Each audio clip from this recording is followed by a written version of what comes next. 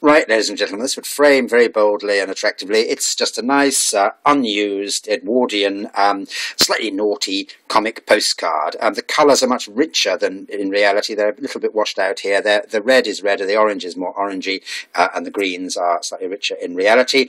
And there we have a rather red-faced young man climbing over a fence in the country with a split in his pants, and the title from his rather plain-looking fiancée, I presume, is "Oh, George, I think this place is ripping.